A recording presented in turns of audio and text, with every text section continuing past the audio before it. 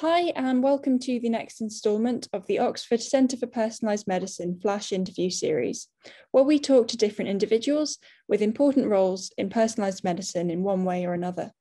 Today's guest is Patrick Short, the co-founder and CEO of Sano Genetics. Patrick, hi. Could you tell us a little bit more about yourself and where you've come from? Yeah, great to be here. I'm really glad you're doing this series. I wish something like this existed when I was a PhD student. It's great to get this kind of view across all the different career options. I'm from the US originally. I moved over here to the UK about seven, maybe 8 years ago.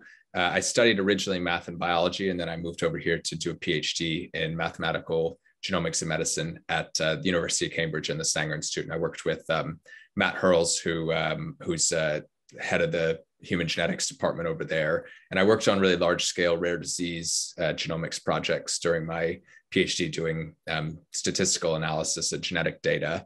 I didn't always know that I wanted to go into genetics. I originally actually wanted to study math and biology, but then I wanted to study math and business. And then I went into a biology class that I really enjoyed. So when I was in undergrad, it was right when the cost of DNA sequencing was getting cheaper and cheaper. And one of my professors said, you really should take a look at this whole genetics and personalized medicine thing. They're looking for people who like math. And then I got into it. Now after I finished my PhD, I started a company called Sano Genetics, and I'm the CEO and co-founder there now. We're about 20 people and based all around the UK, although we did just hire our first person in the US, which is exciting. Great, thank you. So more about Sano Genetics then. Why did you set up the company and what is it that you actually do?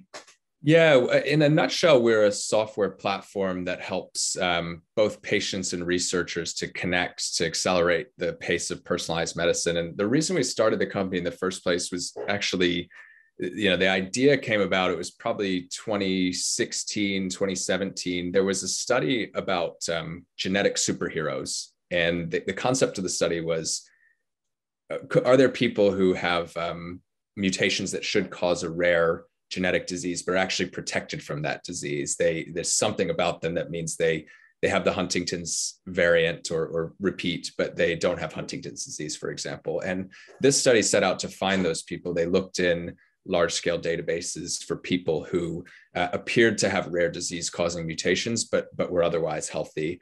One of the big challenges of this study, though, was that they actually couldn't recontact most of these patients or most of these people because they either didn't have consent to do so or they didn't actually just have the contact information. So these people were anonymous and de-identified in a database. And I thought about this, and at the time it seemed like a huge missed opportunity that there wasn't another person on the end of that data point, so to speak, because if you're that person, you'd really be interested in knowing this. And also from the researcher's perspective, they couldn't verify, did the person actually have the Huntington's variant or other rare disease variant? Were they actually healthy, or did they have the disease, or did they have maybe a subclinical version of the disease? So that was one example, which we then started to see much more widely across genomics and personalized medicine, which is we're generating very large scale data sets, but often it's very hard to recontact the individuals that are involved in that, either for trial recruitment or just to answer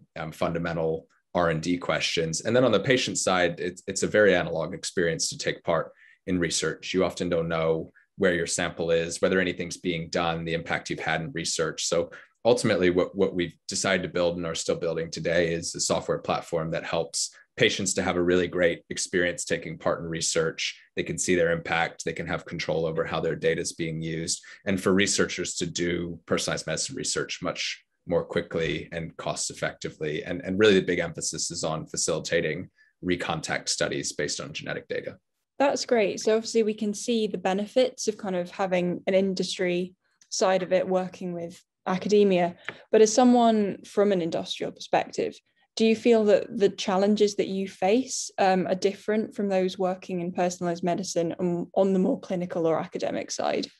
Yeah, there are definitely differences. I think one of the things that is really clear to me today, and it's getting better every year, is that the difference between academia and industry is the gap between the two is narrowing so much, and it's now more than ever possible to jump in between those two worlds. I think 5 or certainly 10 years ago, you kind of had to pick a track and go down it. Some of the big differences in industry is obviously you have to ultimately be developing a product or a service that you're selling and that the business makes money. So it does restrict some of the research you can do, that it maybe isn't as blue skies or as